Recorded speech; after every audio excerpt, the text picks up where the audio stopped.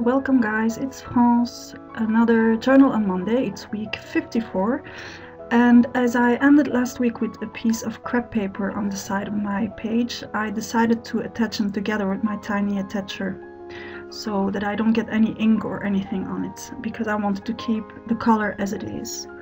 This is just a white basil that I'm covering with acrylic paint. It's a pewter paint, which is a metallic paint, because I want to create a metallic paper. Just spreading it with a card, not being very precise about it. I want a bit of the white to come through, but not too much.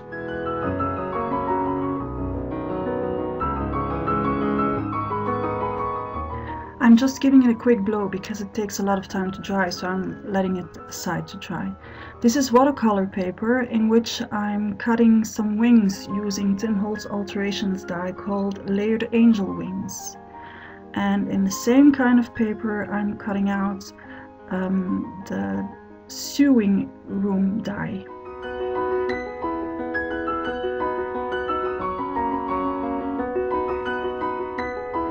I'm not using the rest of the basil to do this because I want to use watercolor ink, and the basil won't like that much water, so I'm taking thicker paper. I'm adding a bit of gesso because it will act as a resist to the ink, which will add a bit more interest to it all, and wiping the rest off in my mini art journal, which will make a nice background for another page.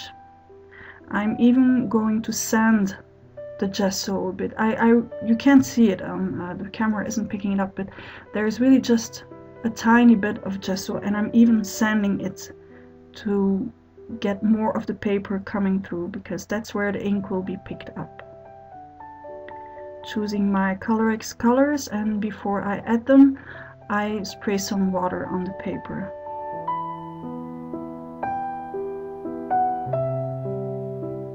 These are gorgeous colors, and they really act so well when you add water to them.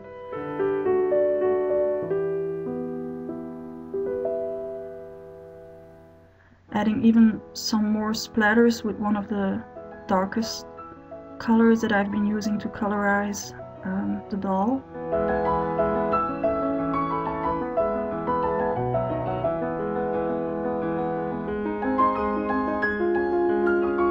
And some water.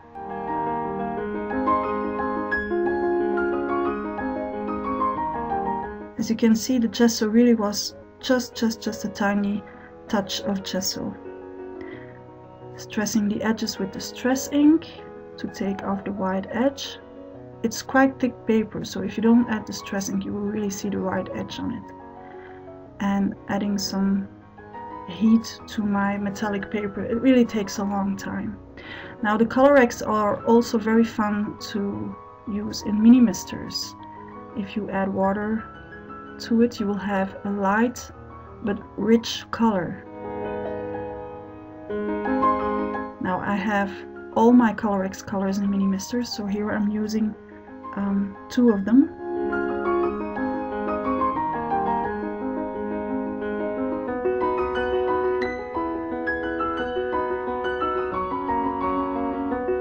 Adding some more of the gray because I wanted the gray to show more than the brown.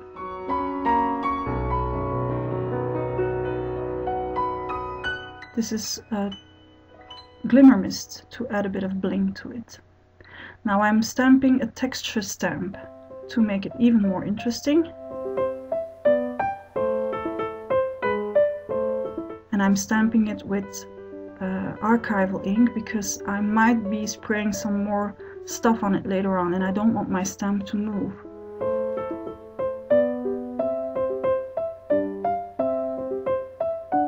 A little look at the texture.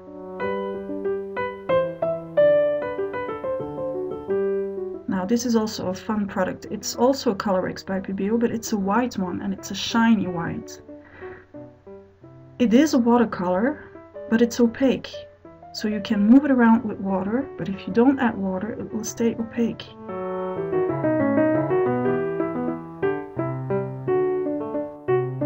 Now, This one is dry, so I can continue playing with it. And I'm going to add my second layer, which is dilution ink. Now it might be impressive how black it turns out, but it won't stay that black because, well, I'll be doing a lot of more things with it later on.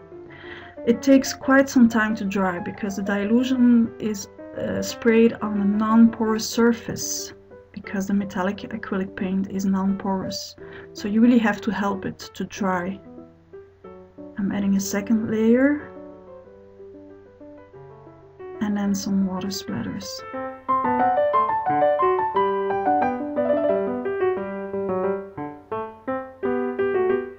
I can tell you that by the end of this page my fingers were so black you could take my imprints without adding any ink to them. And then I'm going over it with a baby wipe just to move the dilutions around a bit more, and a dry cloth to wipe it all off.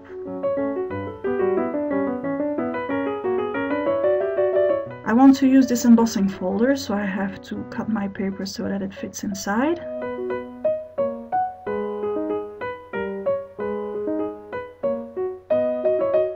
And then using the Big Shot, I'm embossing every piece of it.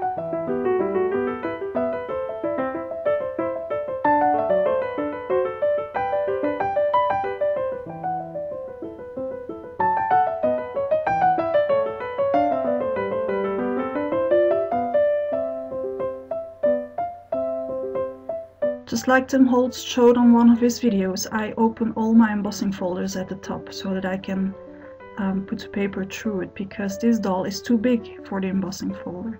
So if you put the top of it in the opening, well, you can emboss it. And then going over it again with a baby wipe to take even more of the dilutions away on the open spaces. This way it looks even more like a grungy metallic surface.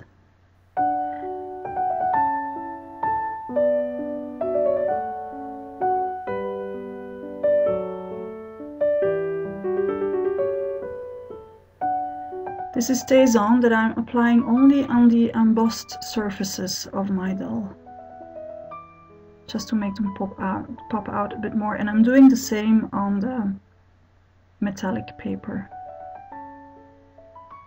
You have to heat set it because of the metallic acrylic paint. It won't dry by itself, or it will take a lot of time, so if you heat set it, it won't move after that anymore. Making my puzzle, looking where I want to have which piece, and thinking very long about what kind of glue I'm going to use to put that down, and finally deciding to use decoupage glue. It's a very fine setting glue. It's very fun to work with because it's very easy to put on the paper, and it will glue just about anything on just about anything.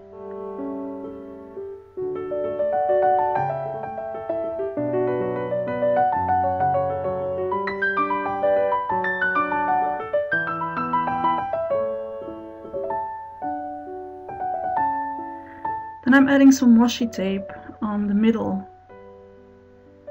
because I don't want the yellow paper of the sketchbook to shine through.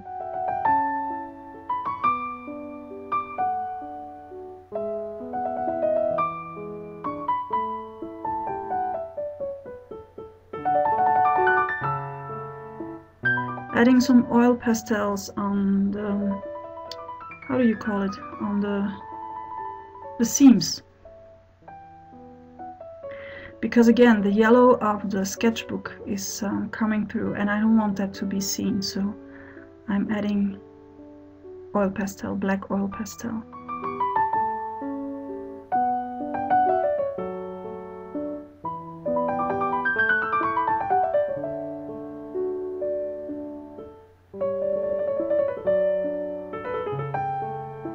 Trying to go even further with the charcoal pencil so that the seams really become invisible. And then taking the excess off. I don't want to work with a fixative because I've been playing around with the dilutions. If I add fixative, I will make my dilutions move, and I don't want that. Adding even more washi tape to make a little standing place for my doll. and then fixing the washi tape with the decoupage glue so that it doesn't move, because washi tape isn't made to stick very well. So you have to help it a bit. And then assembling my wings, first adding some distress ink on the edges. Again, it's quite thick paper, so if you don't do this, you will see the right edge. It will remain visible.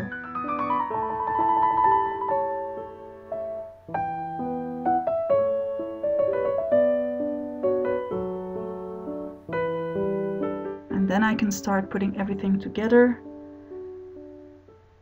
just with some tacky glue.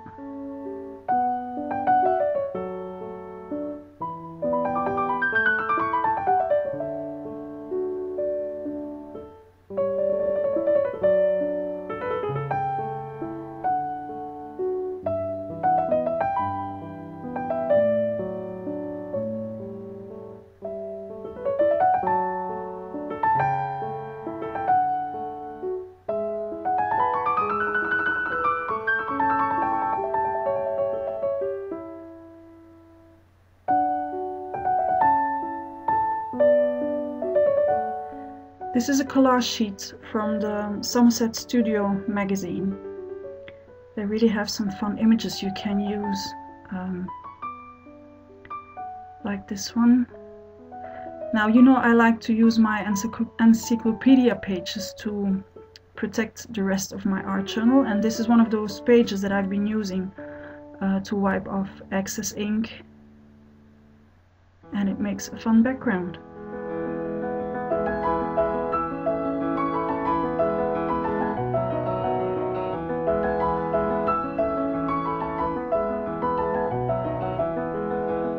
I want to make a window, so I'm marking where I have to cut the paper away.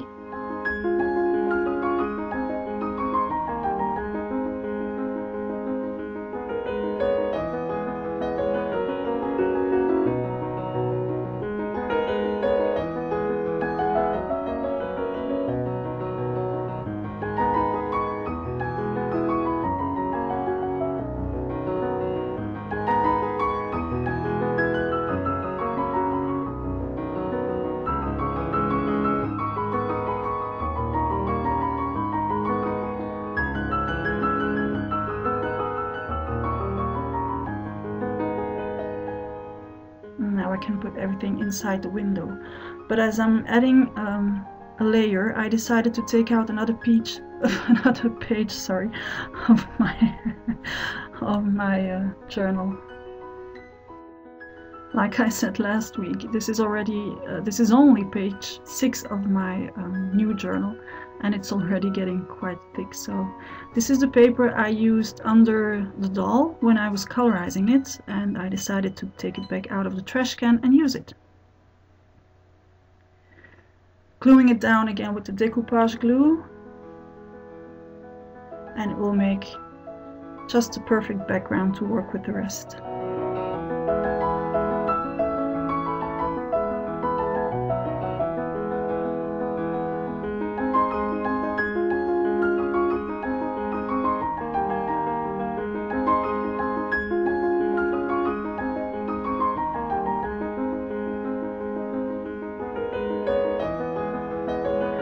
I often get requests about what kind of moleskin I am using, and every time I say the same thing. Well, first of all, I give the references of the journal I'm using, which you can find on my blog, but also it's a search to find a journal that works for you. And as much as I liked working in my first moleskin art journal, this one is frustrating me because I don't know why. I want to have more volume.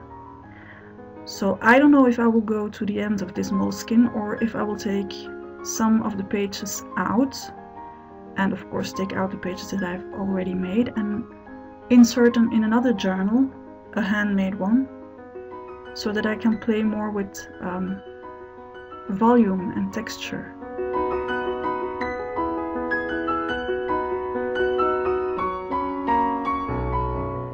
I think it's an eternal search after that perfect art journal that makes you happy. and I also think it's something that evolves. This is just some distress ink, again taking the white off the edge of the paper, well, the yellow in this case, and then adding all my layers together. To glue down the two pages together, I'm using double-sided tape because the paper is quite heavy, and as it's a page that will be manipulated, I have to make sure it will stay in place and it will stay together.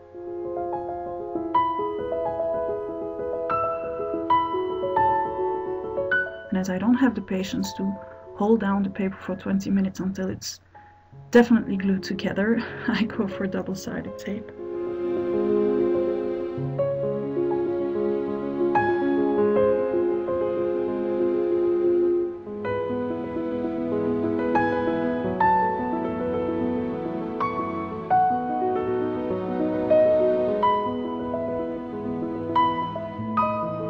These are graphic 45 stickers, and I'm just gluing them down.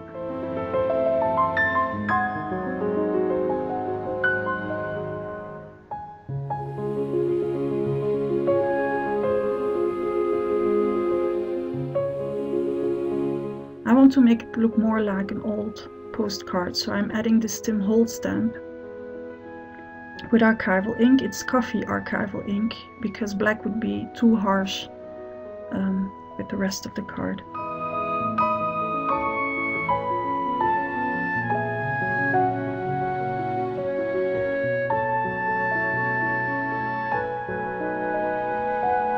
Another graphic 45 sticker.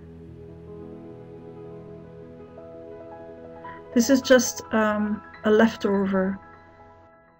It's a technique I've learned from Robin Marie Smith, which I love very, very much. I really like what she does. Using the muslin as an embellishment by stitching it. Really love how it looks. And well, this was just laying around on my table. It was a leftover from some ATCs I've been making. Now I can put my doll in place.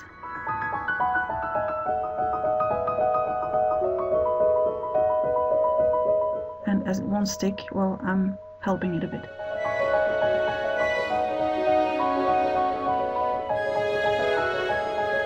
Another thing I had laying around on my... oh no, something else first.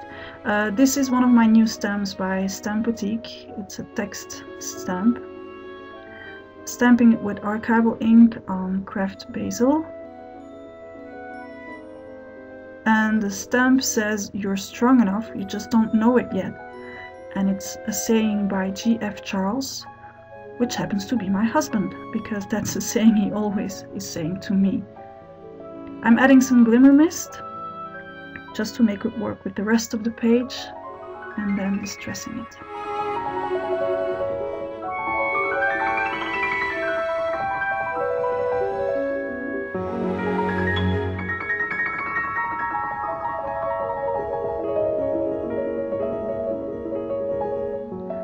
This is Candy Rock Crackle Paint by Ranger, which I'm using on the wings to give them even more texture. It will emphasis the stamp I've been using on them.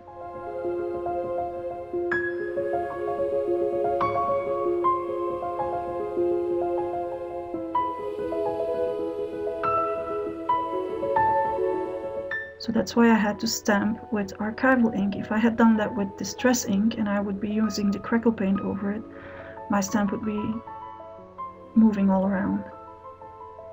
And on the doll I'm using Bindex because I want to have a shine, but I don't want to have the same crackles as I will have on the wings.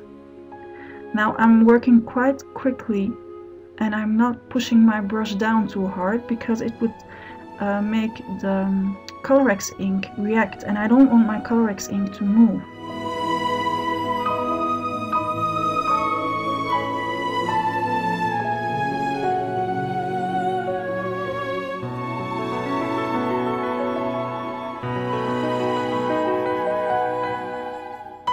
If I wouldn't have been working in this moleskin, but in a journal that allowed me some texture, some more volume, I would have been gluing this down with 3D foam, but in this case it would have been too much. This is a lace cut out from one of my French encyclopedia pages. I need more coffee, I think. And I'm just adding some glimmer mist to it to make the color work with the rest of the papers that I've already been using on my page. I've only had one cappuccino so far, and well, that's clearly not enough.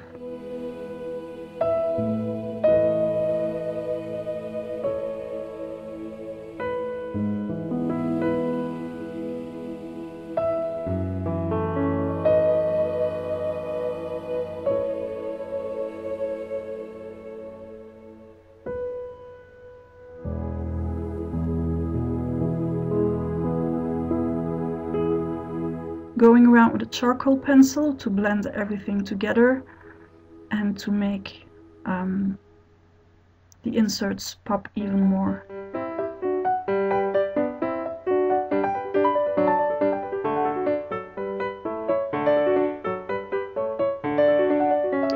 Now my watercolor paper is quite thick and the paper underneath is quite textured, so my glue couldn't make it work to keep the doll in place. So I could take it back off and add some drippage. This is gold acrylic paint by PBO that I have put in a little bottle together with water. And adding even more water on top of it will make it drip all over the paper.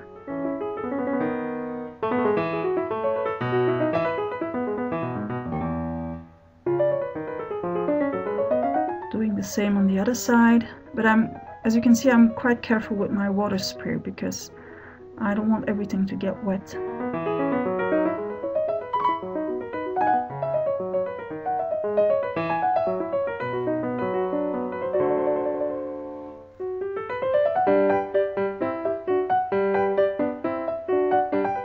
And as I have still some gold paint on the top of the bottle, well, I'm spreading it around with my finger. And it's being picked up quite nicely by the texture. So, going in with double-sided tape because with the glue it wasn't working.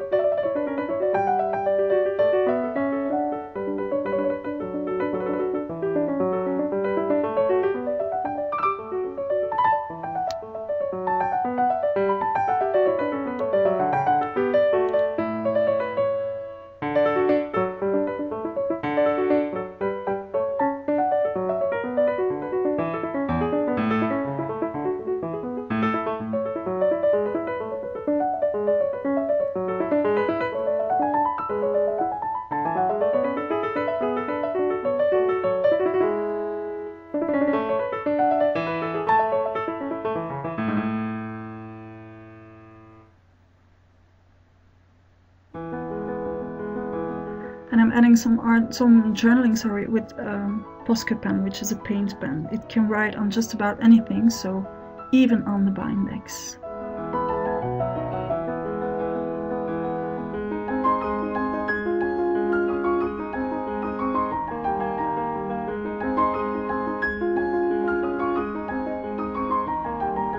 I want my postcard to pop out a bit more, so I'm adding an edge with a Uniball pen.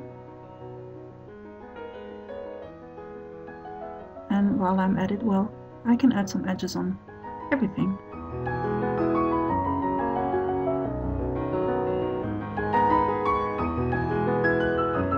And then going back in with my white pen. As you know, I like to have my journaling in black and in white on top of each other. Again, it's a Posca paint pen.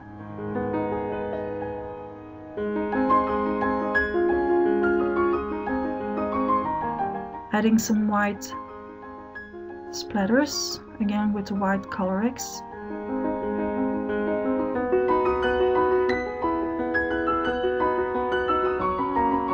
And an edge all around the pages with the white Posca paint pen. Only thing left for me to add after this is my date stamp, which will make my image look even more like a vintage postcard. I hope you liked today's video. I'm off to have some more cappuccino. See you on my blog. Bye, be happy.